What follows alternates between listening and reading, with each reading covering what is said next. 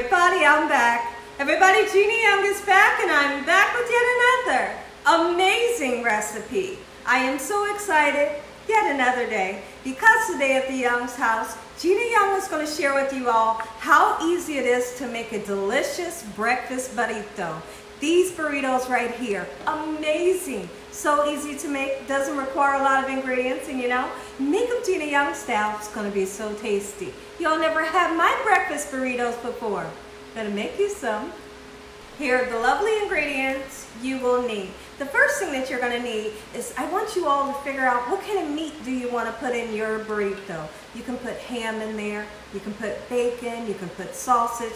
Here's what we're gonna use. We're gonna use some smoked sausage, amazing. I love this sausage here. And you're gonna need some flour tortillas. Now you can get the really big one, you can get the teeny tiny ones, or you can get this size. Okay, so there's your flour tortillas. You're gonna need some gorgeous veggies so we can make this thing nice and beautiful and give it some flavor. Get you some bell peppers and a nice sweet Vidalia onion. Use your favorite cheese. Whatever kind of cheese you love, that's what you're gonna use. So we have yellow American here, and we have some eggs, okay? Now, what I like when I make a burrito, I always like to have something to dip it in, or you know, something to put on top of it. And my choice is salsa. We love to dip our burritos in salsa.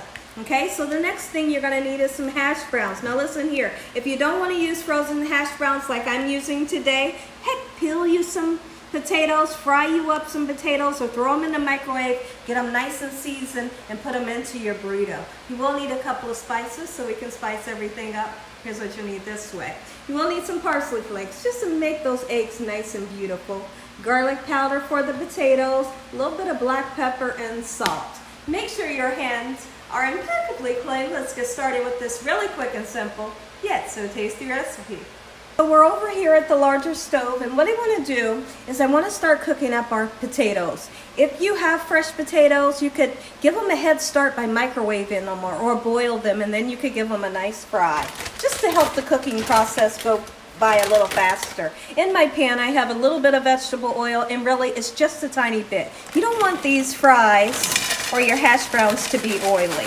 Okay, and I'm going to make a nice amount because all day today I'm going to be making breakfast burritos. Okay, so now here's what we're going to do. We're going to start to get a golden brown color onto these hash browns, and then we'll give them a flip. Meanwhile, we're going to make our way back over to the island and cut up some onions and bell peppers for these hash browns. So now that we have our potatoes in the pan, let's go ahead and cut up these gorgeous veggies to give our burrito some amazing flavor, and like I said earlier, and also some gorgeous color. Okay? All right, so what we're gonna do, we're gonna chop up these bell peppers. When I have home fries, hash browns, or anything of the such, I love, love, love to put any kind of bell pepper. It doesn't matter what color you have. They all have a great flavor. Put that and put some onions in with it and make it taste better. You know, we're always trying to think of different ways to bump up things, you know? And that's how I like to bump up my fried potatoes or hash browns. All right, so now we're gonna get these cut up just like so, and we're gonna do the same thing with that nice sweet onion. I tell you one thing, when it comes to onions, I think about the Vidalia onion. The Vidalia onion, believe it or not, is nice and sweet, and it's sweeter than most onions. Especially when you get it cooked, get a little bit of heat on it. It's so sweet and delicious. I love to put that in my fries as well. So we're gonna get that cut. After I'm done with this, be right back. Now we're gonna go ahead and cut into this onion, just like so. And honestly, you don't need a lot. That little bit, it's gonna go a long way. It's gonna give great flavor. But if you don't like onions, don't freak out. You don't have to use it. Anytime I do a recipe and I use something that you can't eat, or maybe you're allergic to, or you just don't like, don't use it. You know, just keep it out of the recipe and you can still enjoy the recipe. Because I hear a lot of people say, oh no, you used onions, I'll never be able to try it. Yes, you can, just don't use onions. It's that simple, really, it is that simple. All right, or a lot of people will say, Gina, you use onions, do you have to use onions? No, you don't. Use what you like so you can enjoy the recipe. You know, sometimes I like to alter different things, especially if it's going to be something really spicy that I can't eat. So I'll just kind of alter it a little bit so that it's not too spicy. You know, that way I can enjoy it as well. Okay, so now that we have these gorgeous bell peppers and onions nice and chopped up, we got the potatoes going. The potatoes here in a second, we're gonna make our way over to the stove and give them a nice flip. They should just now starting to begin to get nice and golden brown on one side. Let's go ahead and see if we got some beautiful color onto the potatoes. Oh yeah, we're getting a nice color. Look at that. That's what I'm looking for. That's why you don't go in bothering them and messing with them. When they're cooking, let them be. Let them be for a minute so they can get nice and brown. All right, and I just have a tad bit of oil in the bottom of the pan. Like I said, the last thing that you want is greasy potatoes. Now is the perfect time to go ahead and put your bell peppers and onions in if you're using them. Okay, and we're just going to spread them over the top just for now. I'll tell you the perfect time to kind of, you know, turn them in once that other side gets nice and brown. Let them be. Now what we're going to do is we're going to cut up our sausage. And now these are smoked sausages that doesn't have the skin on them. You can use the kind that has skin if you want. Here's what we're going to do. I want to chop them down just like so in this manner. And then we're going to give them a nice fry. Get some color onto them. The more color you get onto them, the more flavor. Trust me. Okay, so now here's what we're going to do. Chop it down just like so. If you want to use ground breakfast sausage, amazing. If you want to use bacon, you can use bacon, but you make sure you cook that bacon before it goes into your burrito. You cannot put it in there raw. I know I'm telling you guys this, but there are some people that really don't know, and that's why I like to give the information, you know, like I do. Okay, so we're going to cut this up just like so, and then over to the left of me, I have a pan with a little tiny bit of oil that I've sprayed in the pan. We're going to cook this until we get some gorgeous color onto our sausage, and pretty quickly everything's going to come together after we get those eggs made. Back over here again at our hash browns, and now it's time to season. Now listen here, as far as the potatoes go, you can make the potatoes the day before, you know, the night before you're ready to make burritos, and then very quickly everything will come together. That's black pepper that we just put in. We're going to go in with a little bit of salt, but not too much, because I want you all to keep in mind that your sausage does have some salt, you know. And let's use some garlic powder. You can't make potatoes without garlic powder. There you go. And then we're going to put some parsley flakes just because we want everything to be nice and beautiful. Now we're going to turn these over, and this will be the last time you see the potatoes because you all know how to make hash browns. Look at that gorgeous color that we got. Just like so. When you come back, these will be done. Beautiful. There was once upon a time where I used to like to go to a restaurant and order a breakfast burrito. And it tasted really good one time, but then every time after that, I wasn't happy. It was almost like the eggs weren't real. It was cold. There wasn't enough meat. You know, the cheese was hard. So what's the fun thing about when you're making things at home is you can do it how you like. You want extra cheese, put you some extra cheese. You know, you can make sure that the eggs are nice and soft and warm. You know, when you make it at home, it's better. You know. All right, so now that we have our eggs cracked into our bowl, I also have about 1.5 tablespoons of butter in our pan, and we're going to get some scrambled eggs scrambled up and cooked so we can assemble this amazing breakfast burrito, Gina style. Take a look at our beautiful potatoes. They're done, and also our sausage is done. So let's get the sausage out of the pan. I'll bring it over this way. I'm kind of moving all over the place. All right, just like so. And then we're going to get started on our eggs. I'm going to make a nice fluffy egg. Okay, just like so. We'll get rid of this pan here. I will dab this with some paper towels so we can get rid of any extra oil. You know, you don't need that extra oil. Let's go ahead and get started on these gorgeous eggs.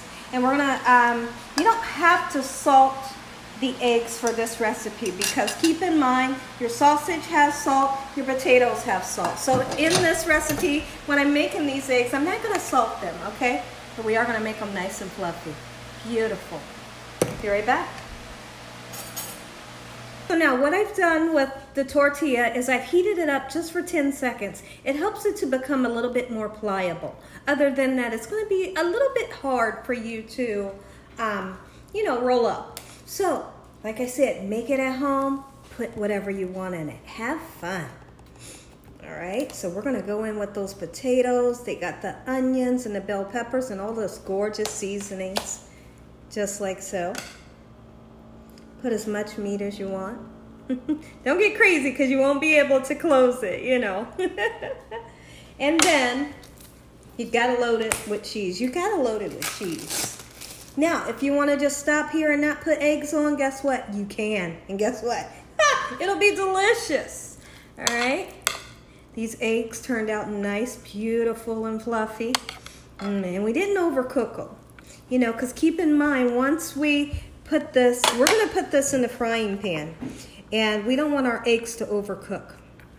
Let's go ahead and start rolling. Sometimes you got to bring all your ingredients in.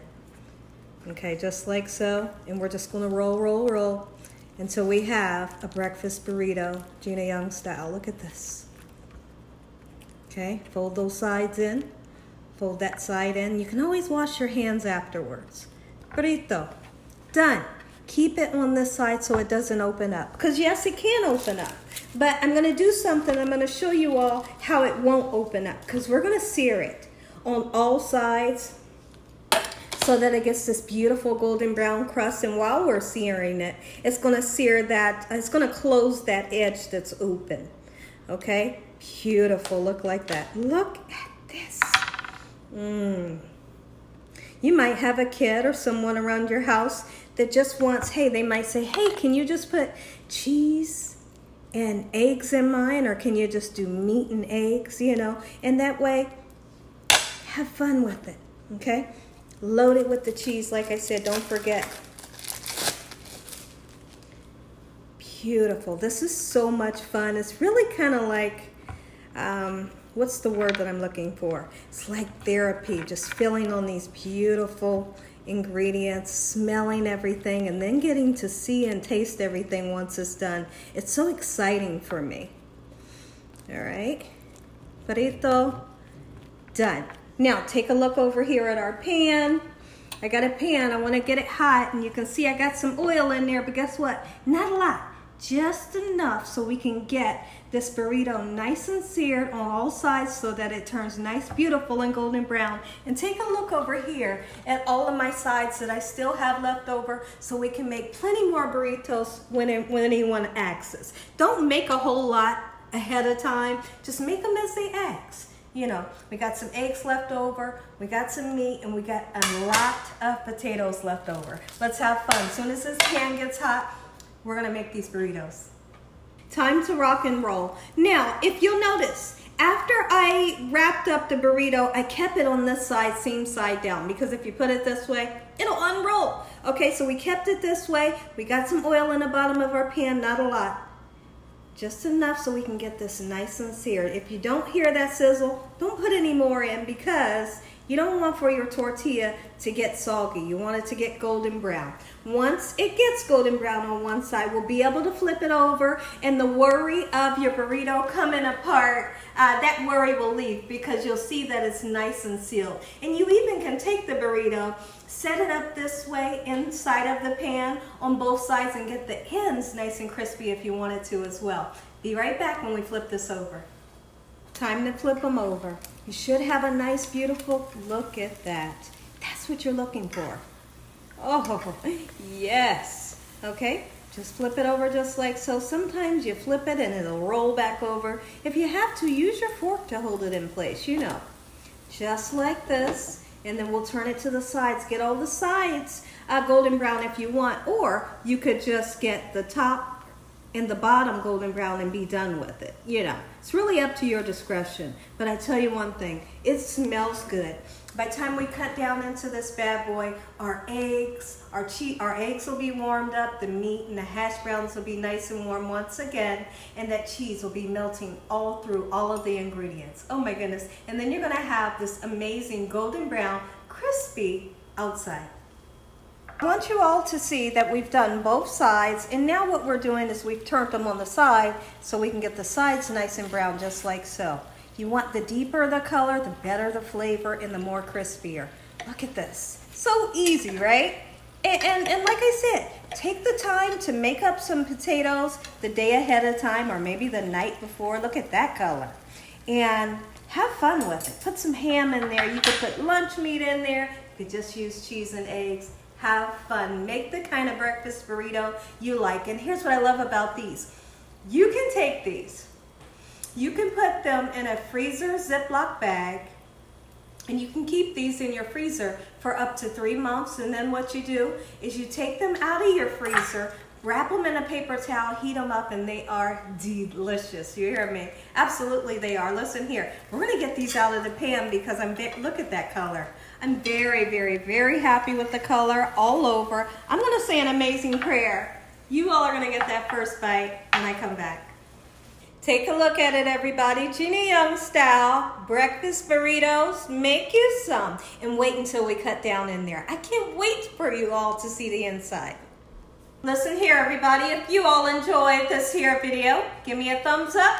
If you haven't subscribed, what are you waiting on? Tell your family and friends and everyone you know. Tell the whole world about Gina Young, what I'm doing in this kitchen on a daily basis. Let's say a quick prayer so you all can see the inside. Heavenly Father, Lord Jesus, we want to thank you once again for a beautiful day today. Lord, we thank you for your love, time, your mercy, and your understanding. Please forgive us for our sins. Come into our hearts. We make you our Lord and Savior. Send your angels down to surround us day and night. Your Holy Spirit to help us make good decisions. Give us peace over our minds in the name of Jesus. We pray that no weapons formed against us shall prosper. And we bind the devil away from us in Jesus' name. Devil, you have no authority over this household. Heavenly Father, we thank you for the roof over our head, the food, the love, peace, and the joy you bring us every day. Amen. Take a look at them, everybody. Here's what the inside looks like. Beautiful. Amen. Once again to my beautiful prayer. Let's get up close. Look at that. Take a bite. I know. Crispy, juicy. And what I love about the cheese that I decided to use is the cheese that I decided to use is nice and creamy. Or if you wanted to, switch it up and use a cheese that's going to give you that nice cheesy pull like a mozzarella or a provolone. Take a bite. Yes. And as always, God bless you all. Thank you all for watching. Good night.